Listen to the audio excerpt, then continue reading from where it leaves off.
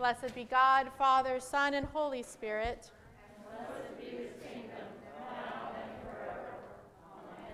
Almighty God, to you all hearts are open, all desires known, and from you no secrets are hid.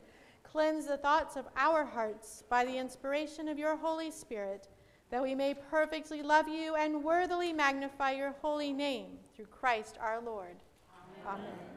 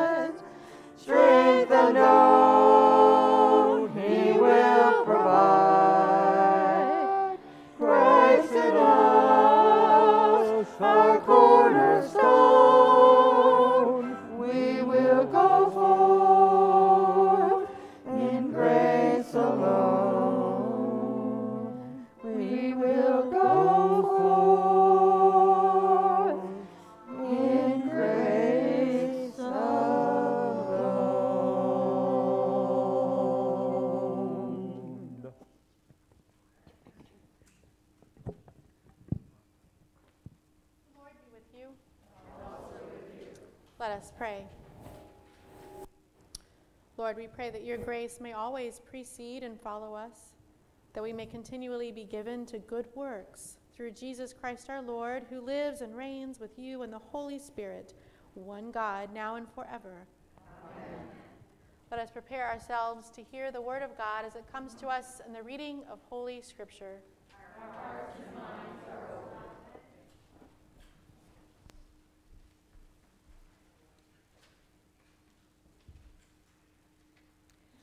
A reading from the book of Amos.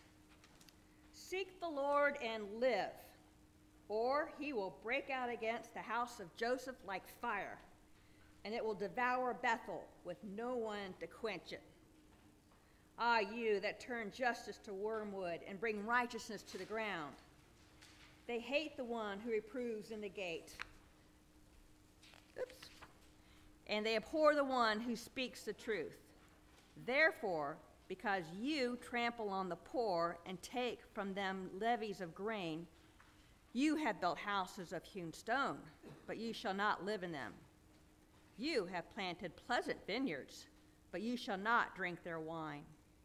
For I know how many are your transgressions, and how great are your sins. You who afflict the righteous, who take a bribe and push aside the needy at the gate. Therefore, the prudent will keep silent in such a time, for it is an evil time. Seek good and not evil, that you may live. And so the Lord, the God of hosts, will be with you, just as I've said. Hate evil and love good, and establish justice in the gate. It may be that the Lord, the God of hosts, will be gracious to the remnant of Joseph. The word of the Lord. Thanks be to God. Let's read together Psalm 90 found in your bulletin. So teach us to number our days, that we may apply our hearts to wisdom.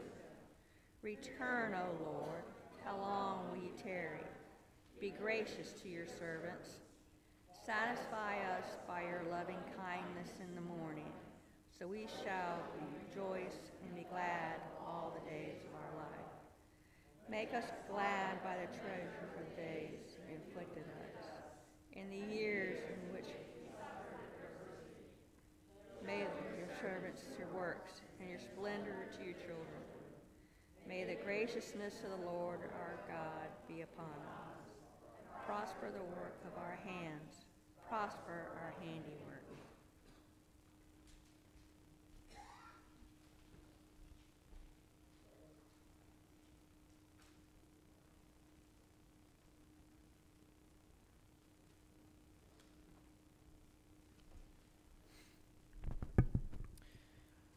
A reading from the letter to Hebrews. The word of God is living and active, sharper than any two-edged sword, piercing until it divides soul from spirit, joints from marrow. It is able to judge the thoughts and intentions of the heart. And before him no creatures are hidden, but all are naked and laid bare to the eyes of the one whom he must render an account. Since then we have a great high priest who has passed through the heavens, Jesus, the Son of God. Let us hold fast to our confession. For we do not have a high priest who is unable to sympathize with our weaknesses, but we have one who in every respect has been tested as we are, yet without sin. Let us therefore approach the throne of grace with boldness, so that we may receive mercy and find grace to help him in the time of need. The word of the Lord. Thanks be to God.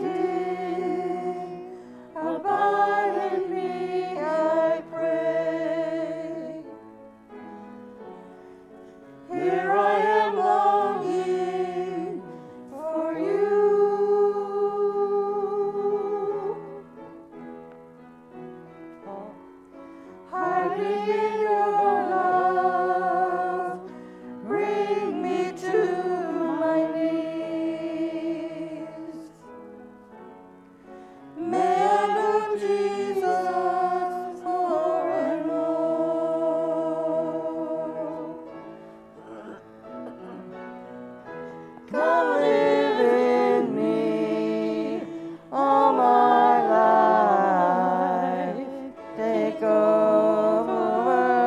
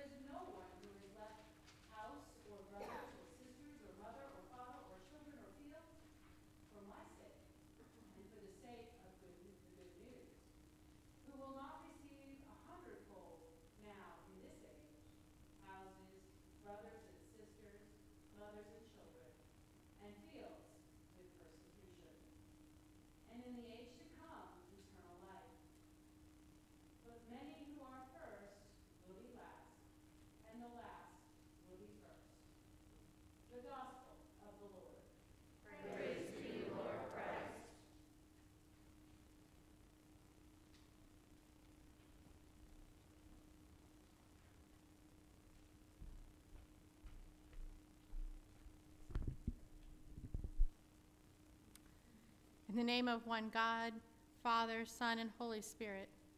Amen. I missed being with you all last week, but thank you. We got to go to Flagler College for our first Parents' Weekend. We also then brought Morgan home. She went through her procedures successfully on Thursday. She's doing great, and she'll be home resting this week. And hopefully by Friday, then Shane will take her back to college. So I know you're all going to ask. So to stop the queue at the door, I'm just telling you, she's doing awesome. But we did go to church on Sunday. We went to Trinity Episcopal Church in St. Augustine, which is the church Morgan has chosen for her college place of worship. And we were glad of that. So together we went. And I loved it. They had big signs out, and they have a whole sermon series, the way they do it there. For October, it says, the things you didn't want Jesus to say. And I thought, how appropriate. Because if you'll recall, last Sunday, Jesus was talking with the leaders of the synagogue about divorce. Yeah, that's always a tough one. The pastor, the priest there did a good job, I thought, on the sermon. I'm just like, hey, I didn't have to do it. But I still got a toughie, didn't I? Because if we really pay attention to everything that Jesus just said here, according to Mark, we really don't want to hear this either. I mean, most of us can get the commandments and check, check, check. That's not me either. I'm all good. Yeah, we'll come back to that. But then give all your things away? Ooh, I don't think I really want to do that. For the sake of the gospel with persecution? No, I don't want to hear that either. So it's a tough one this morning. But we're going to try to tackle it, okay? But I need you to be with me. And when I say that is we really have to hear what the Spirit is saying, because it is a tough one. We have to be willing to wrestle with it. If we're not, well, enjoy your next 10 minutes of snooze, I guess. Okay. I want to back up just a little bit. Jesus is setting out on a journey. Anybody want to guess where he's journeying to? Jerusalem. That ought to set the scene right there. And a man runs up, kneels before him, and says, "Good teacher, what must I do to inherit eternal life?" Excellent question. Right? Great question. You have to wonder how deep this guy was really wanting to go. Because it also would think, oh, this is a simple question. Just tell me the program, tell me the thing I can do. Check. All good to go, got eternal life, I'm set. And that's not what Jesus says, is it? First, Jesus says, "Why do you call me good? No one is good but God alone." Now, if we were paying attention, we know that Jesus did not quote all 10 commandments. He left out the first 4. The first 4 commandments are all about God and our relationship with God, right? God is God alone. Worship no other but God. Have no other idols. Keep Sabbath holy. Do not blaspheme God's name. All of those are about our relationship with God. But Jesus doesn't actually spell them out, but he begins to point at them throughout this conversation and dialogue here. God alone is good. So Jesus takes the focus off himself, points it back to the Father. Then if we're careful, we notice he says, "You know the commandments," and he begins to list them. What's wrong with the commandments as they are listed? Go ahead, cheat, look in your paper. Okay, they're backwards. They're absolutely backwards. If you were really reading this out of Deuteronomy, you would know that the first of the human relationship is honor your father and mother so it will be well with you, which is also not here. But it's important that we know that. But he doesn't start there, does he? He starts with, you shall not murder. Well, that ought to be an easy one to tick off the box, right? Most of us in here are thinking, I'm not a murderer, I'm okay. Done. But what about you shall not commit adultery? If you were paying attention last Sunday's scripture, adultery is just looking at another person with lust. I'm in trouble because I think Vin Diesel is just the cat's meow. Okay? Confession right there.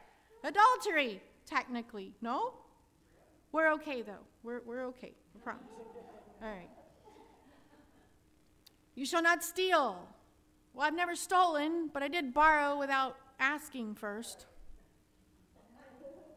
I'm just saying. You shall not bear false witness. I never meant to tell a lie. I just kind of omitted the whole truth.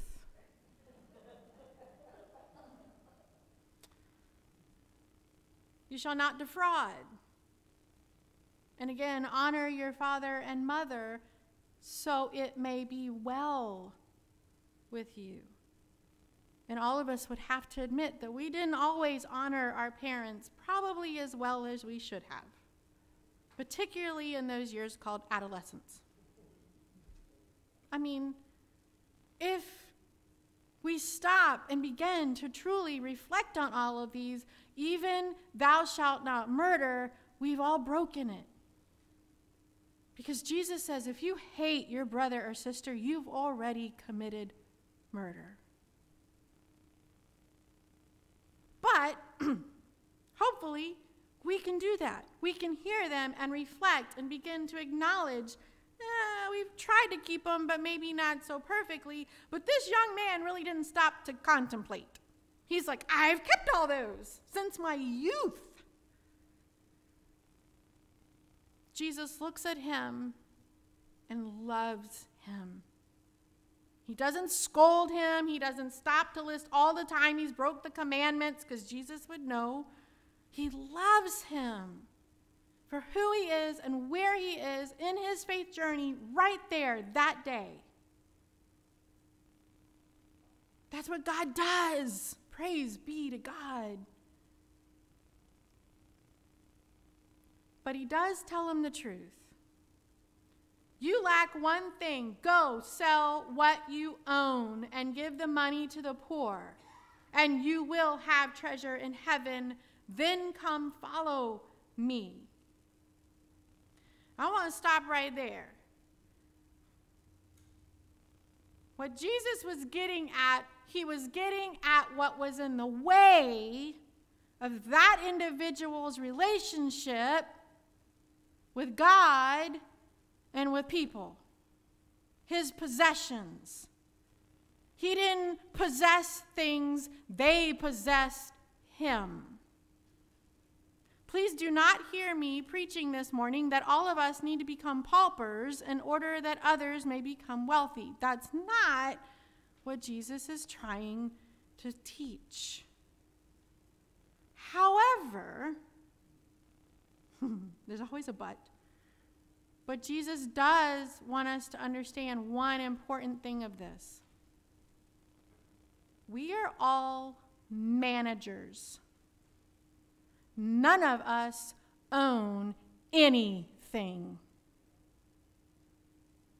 So yeah, this is a stewardship sermon.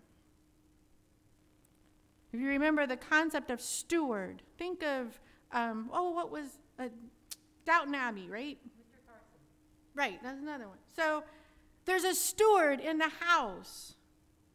He doesn't own the house. He doesn't own anything in the house. What does he do? He manages the house and all the staff and everything about it, right? The day in, day out kind of stuff. You and I are that. Of all that the God of all creation has given us, we are managers.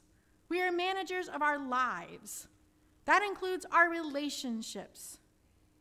all the people that God has lovingly gifted into our lives, the people that we know dearly and lovingly, and the people that we meet, I don't know, maybe once in the checkout line. But every person that we come in being with, that's a relationship, and God's put it there for a reason, and we're to manage it well. Our households, all our goods and possessions and whatever else is there, we're managers. We don't own it. And how do you know you don't own it? Because you can't take it with you. You got to leave it behind, people. You don't own it. You're managers. And we're called to be good managers. Our finances, our own health, and the way we take care of our bodies and our minds and our souls. You see where we're going? So anything that's in our lives that possesses us, and it ain't the Holy Spirit, we need to let it go. And only you and God can figure out what that is. And it's different things at different times, I think, in our lives. It might be our wealth, our possessions, things. It might be our parents or our children. Yep. Because there wasn't a thing I could do to control anything on Thursday in the hospital, but sit and pray. That was my job.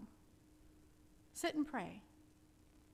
Everything was out of my hands, wasn't it? But praise God, my daughter was in God's hands. And in hands, good hands, medical hands, for the people God had gifted to do all that. That's what Jesus is calling us to be managers and to let go of anything that gets in our way, first with our relationship with God, and secondly, in relationship to others. Because if this isn't right, this can't be right. Because if our heart is not right with God, then we can't even begin to love ourselves. If we can't love ourselves, can't love our neighbor. Well, Peter's listening to all of this, and Peter, as Peter does, gets upset. Look, we left everything to follow you. We left Dad in the boats, mending the nets. We left our wives and our children and my sick mother-in-law behind. I left it all for you, Jesus. What do we get out of this? You're telling me I really got to lose it all? That's not what he said, is it? Because if that was the case, everybody would be called to live in poverty. That's not God's kingdom. God lives all to be okay and in equality together. God doesn't want anyone to be impoverished. And Jesus says, I know you've left your house, your family, your fields, or in Peter's case, his boats. Anyone who leaves all of that for my sake, for the sake of the gospel. This morning it says good news. Same thing. You will receive in this age, that means today, in life, you will receive houses, brothers, sisters, mother, children, fields. You're going to receive it all with persecution, with suffering, with some heartache, with some tough times. Jesus didn't promise not only do you get it all, but you also get the bonus of rose-colored glasses. No. Jesus was being real. You get in this age what this age can give. But who are these houses, brothers, sisters, mothers, and children? I mean, I'll be honest. I got a mother. I love her dearly. I don't want another one. One is enough for me to handle. I don't think that's what Jesus meant, is that you would gain many mothers, but yet it is. Think about all the women in my life who have mentored me, in my 48 years. I bet you can think of some men and women in your lives who fit that description. All the children that you've had opportunity to raise in the faith, as well as in our own homes or in our children's homes. Jesus was telling us that as we are ministers for him and the gospel, we begin to become managers not just of our own. We begin to be managers or stewards of everything and with everyone. Because we are called to be stewards of all creation, aren't we? But in this life, there are hard things. Persecutions, if you will. And the other thing, the other promise that's with it, and in the age to come, you will receive eternal life. The absolute promise and guarantee of God. But many who are first will be last. The last will be first. And I have come to understand that I am one of the first. I should be last. If I am truly a missioner for the gospel, I am willing to be last, so that others might be first. No, I don't think of myself as some wealthy, rich woman by any probably American standard. But by the world standard, I am one of the wealthiest beings on the planet. When more than 2/3 of the world's population live in utter poverty, I am King Solomon. And I have to remember that. I have to remember that I might be called to give a little more because I got a lot more to give. And sometimes God lays it on our heart, and we need to be faithful about it. We need to be willing to sometimes be last so that others can be first. As I said, tough gospel.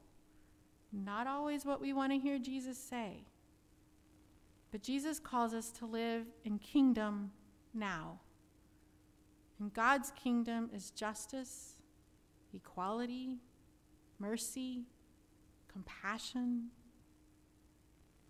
family, upholding one another at all times. That's not what the world can give, but it's what we're called to give. Amen.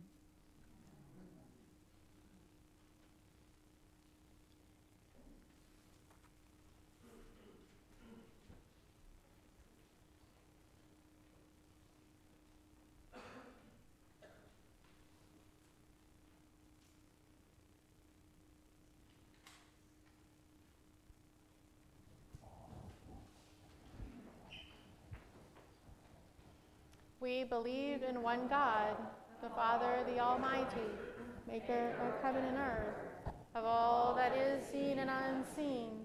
We believe in one Lord Jesus Christ, the only Son of God, eternally begotten of the Father, God from God, light from light, true God from true God, begotten, not made, of one being with the Father. Through him all things were made. For us and for our salvation, he came down from heaven, and by the power of the Holy Spirit, he became incarnate from the Virgin Mary and was made man. For our sake, he was crucified under Pontius Pilate. He suffered death and was buried. On the third day, he rose again in accordance with the Scriptures. He ascended into heaven and is seated at the right hand of the Father. He will come in glory to judge the living and the dead, and his kingdom will have no end. We believe in the Holy Spirit, the Lord, the giver of life, who proceeds from the Father and the Son. With the Father and the Son, he is worshiped and glorified. He has spoken through the prophets. We believe in one holy, Catholic, and apostolic church. We acknowledge one baptism for the forgiveness of sins. We look for the resurrection of the dead and the life of the world to come. Amen. Sometimes the troubles of the world seem impossible to address, and the burdens of our lives seem too much for us to bear. Yet we trust that for God, all things are possible, and God alone can save us. Therefore, we are bold to pray, saying, God of mercy, be gracious to us. We pray for peace among the nations, food for the hungry, justice for the poor, and the dignity of all people. We pray for Joseph, our president, Ron, our governor, and for those in the military, Miguel, Charles, Travis, Mike, Dennis, and Matt. God of mercy, we pray for new life in the church, fresh energy in mission, faithfulness in ministry, and reconciliation in the body of Christ. We pray for Carla, Richard, Dick, and Lisa, and for Michael and Dabney. In our diocesan cycle of prayer, we pray for Holy Spirit Osprey, Holy Spirit Safety Harbor, Church of the Nativity Sarasota, Church of the Redeemer Sarasota, Grace Church Tampa, clergy spouses and widows in the Diocese of Southwest Florida. And we pray also for our Bishop Coadjutor Search Committee and our diocesan convention to be held this Saturday. In our Anglican cycle of prayer, we pray for the Church of the Province of West Africa. God of mercy, be gracious to us. We pray for the welfare of this community, safe streets and homes, good schools and jobs, and the spirit of love among neighbors. We pray for our outreach ministries, Crafters for Hope, Sure, St. Wilfrid's Food Pantry, and Ashton Elementary School. God of mercy, be gracious to us. We pray for the healing of all who suffer, comfort for the afflicted, hope for the despairing, and strength for those who care for them. We pray especially for Emily, Chrissy, Anne, Jackie, Jan, Kimberly, Karen, Ron, Natasha, Myra, Zeke, Elizabeth, Al, Carol, Dick, Sarome, Shirley, Travis, Pam, Ed and Edie, Bobby, Heather, Edmund, Kristen, and Stuart. And for Jean, Claudia, Chris, Jamie, Crystal, Linda, and Melanie. God of mercy, O God, in whom all things are possible, we commend these prayers to you and commit our lives to seek your will through Jesus Christ our Lord. Amen. Let us continue with growing in our spirit prayer. Almighty and ever-living God, source of all wisdom and understanding, be present with us as we consider the renewal and mission of our congregation. Teach us in all things to seek first your honor and glory. Guide us by your Holy Spirit to perceive what is right, and grant us both the courage to pursue it and the grace to accomplish it, through Jesus Christ our Lord. Amen. Let us confess our sins against God and our neighbor. Most merciful Lord, we confess that we have sinned against you in thought, word, and deed, by what we have done and by what we have left undone. We have not loved you with our whole heart. We have not loved our neighbors as ourselves. We are truly sorry, and we humbly repent. For the sake of your Son, Jesus Christ, have mercy on us and forgive us, that we may delight in your will and walk in your ways, to the glory of your name. Amen. Almighty God, have mercy on you. Forgive you all your sins through our Lord Jesus Christ. Strengthen you in all goodness, and by the power of the Holy Spirit, keep you in eternal life. Amen. And the peace of the Lord be always with you. And also with you. God's peace. God's peace. God's peace.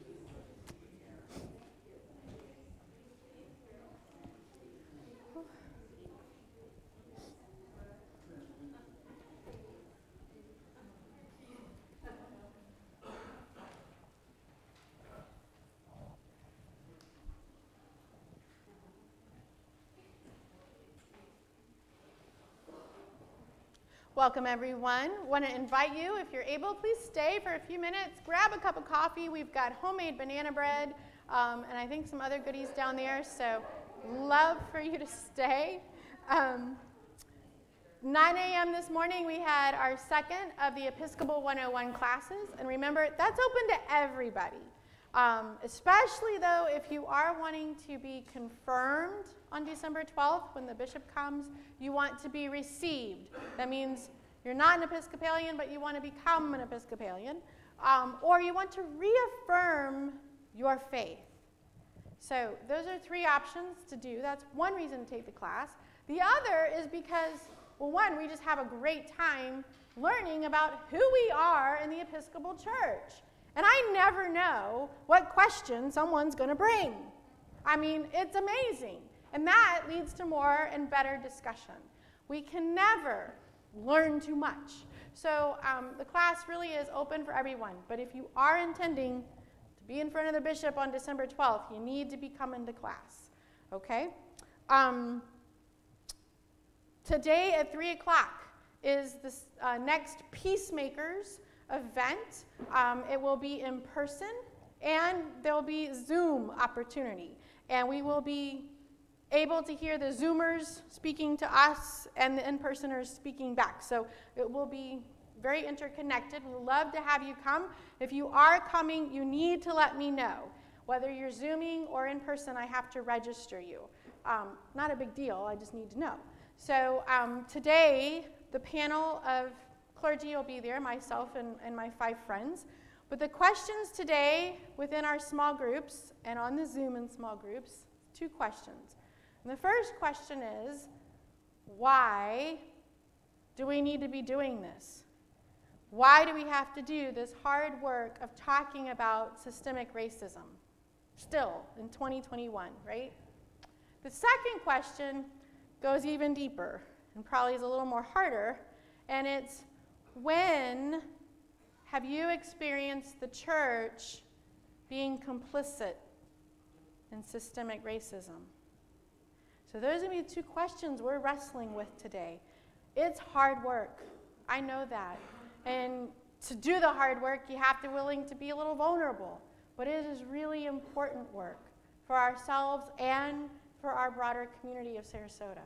So again, all are invited. Just let me know you want to come with me. It's being held at First Congregational UCC, right off of Euclid, right behind what used to be the YMCA. It's now, Core. But anyway, right there. Deacon Lisa mentioned it. Saturday, well, this weekend really, is Diocesan Convention. This is not the convention when we're electing a new bishop. That happens in April next year, so don't panic. We're not there yet. In fact, this Friday will be the last day they're taking names for nominations for that election of the bishop. So can't vote on that now. This is regular Diocesan Convention. Friday night is the worship of convention. It's being held at Church the Redeemer, 5 o'clock. All are invited. You must wear a mask, but I do want to warn you, there's no real social distancing. The house will be packed, I'm fairly certain. So just so you know, and you know your comfort level. But all may come. That's wonderful. Saturday, convention is like last year. We're doing it via Zoom. So the delegates and Deacon Lisa will be here as the congregation for St. Margaret of Scotland. I'll get where I'm going to be in a minute. So please keep in your prayers Deacon Lisa, Susan Thomas, Penny Durham, and Marla Ryder. Those are your delegates and one of your clergy. I will not be with them because I have to be at Dayspring with the bishop. As president of the standing committee, if we were in regular convention, I would be up at the head table with the bishop and the chancellor and all those important other people. All of those people have to be together as presiding over the convention. So that means I, with all of them, have to be at Dayspring. So I ask your special prayers for that. I have done that in the Diocese of Milwaukee before, but we do it a little different here. So, and this is my first time. So I'm a little nervous. I know it'll be fine, but I'll be honest with you, I'm a little nervous. So hold us all in prayer if you will. Also, immediately following that wonderful convention, Deacon Lisa leaves for vacation. Yay! She and Mike are escaping to the mountains, the Appalachians. So keep them in prayer for their travel, but we won't see her again until the last Sunday of October, because she'll be away the next 2 weeks from now. So blessings for your travel. Am I forgetting anything? I'm good, right? Okay, all right. Walk in love as Christ loved us, gave himself as an offering and sacrifice to God.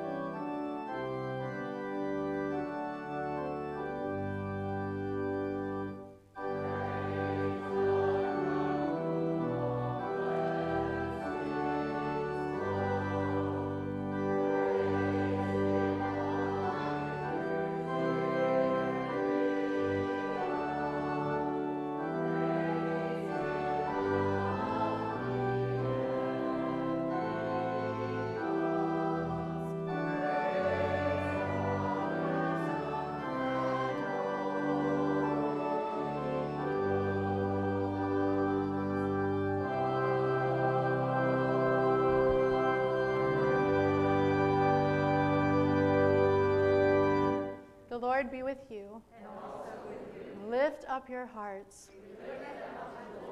Let us give thanks to the Lord our God. It is right and a good and joyful thing, always and everywhere, to give thanks to you, Father Almighty, creator of heaven and earth, for you are the source of light and life. You made us in your image and called us to new life in Jesus Christ our Lord. Therefore we praise you, joining our voices with angels and archangels and with all the company of heaven, who forever sing this hymn to proclaim the glory of your name.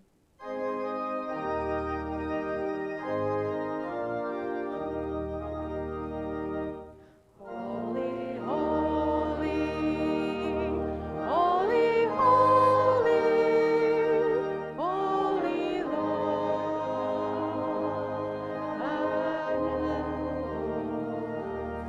heaven and earth are full of your glory. Hosanna in the highest. Blessed is the one who comes in the name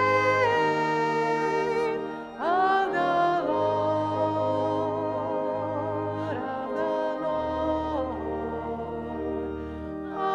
Hosanna in the highest.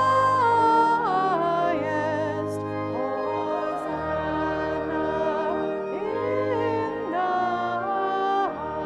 highest.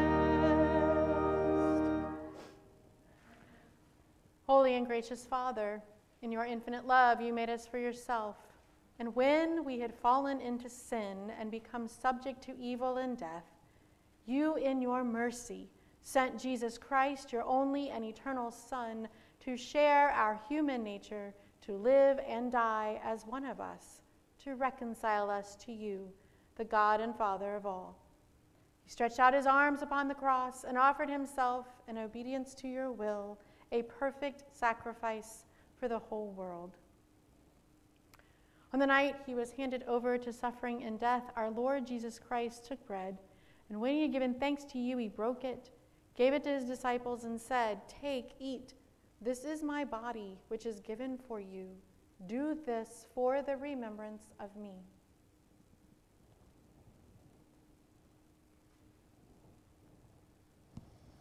After supper, he took the cup of wine. When he had given thanks, he gave it to them and said, "Drink this, all of you. This is my blood of the new covenant, which is shed for you and for many for the forgiveness of sins. Whenever you drink it, do this for the remembrance of me." Therefore, we proclaim the mystery of faith. Christ has died. Christ is risen. Christ will come again.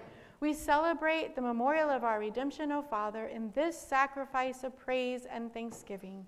Recalling his death, resurrection, and ascension, we offer you these gifts.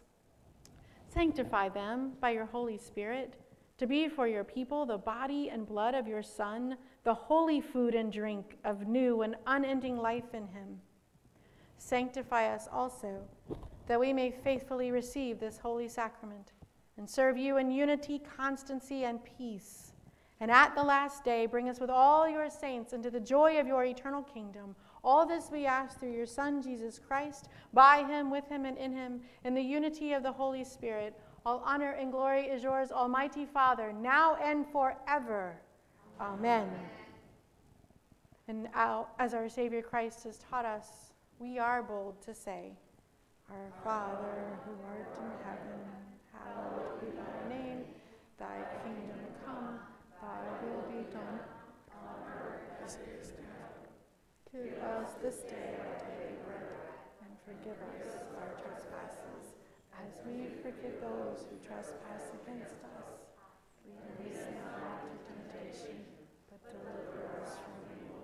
For thine is the kingdom, and the power, and the glory, forever and ever. Amen.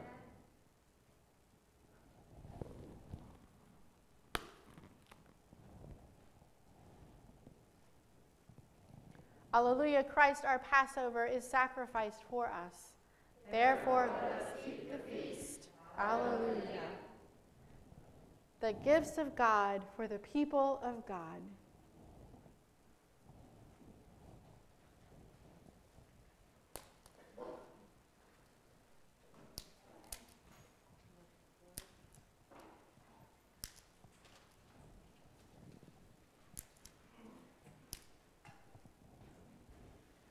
Oops, sorry.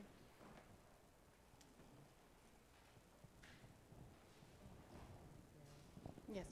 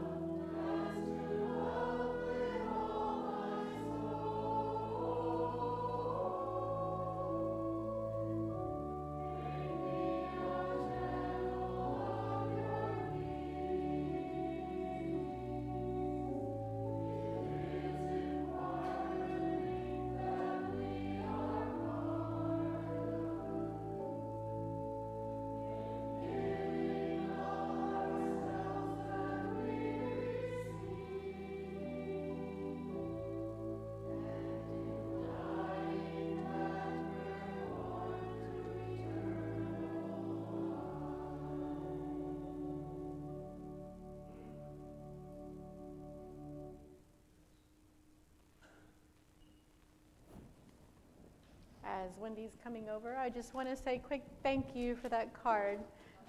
What a special surprise. Much appreciated. So let's pray with Wendy as she goes out today to our people at home.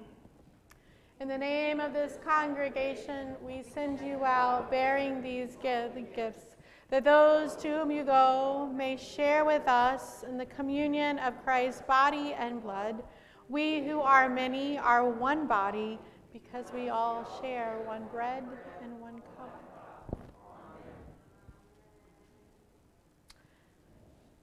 If you're able to stand, will you stand with me as we pray together? Almighty and ever-living God, we thank you for feeding us with spiritual food of the most precious body and blood of your Son, our Savior, Jesus Christ, and for assuring us in these holy mysteries that we are living members of the body of your Son and heirs of your eternal kingdom.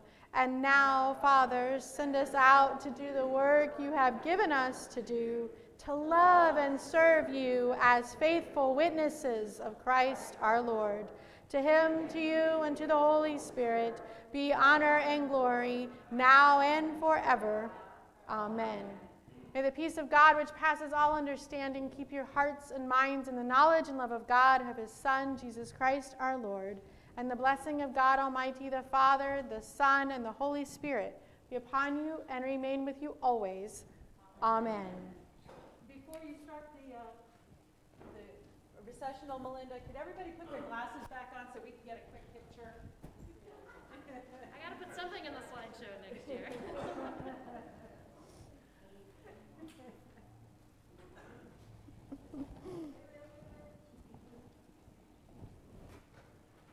Everybody got their glasses on?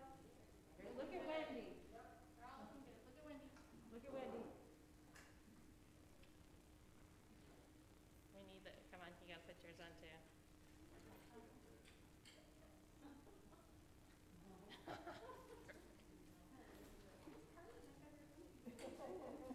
Oh, wait.